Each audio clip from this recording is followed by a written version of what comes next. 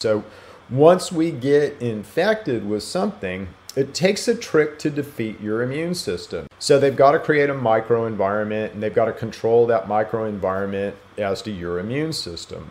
Hook-rounded pinworm has strategies and can beat your immune system. It beats your immune system. It hooks you. It gets you. It's able to start feeding off of you, to live off of you.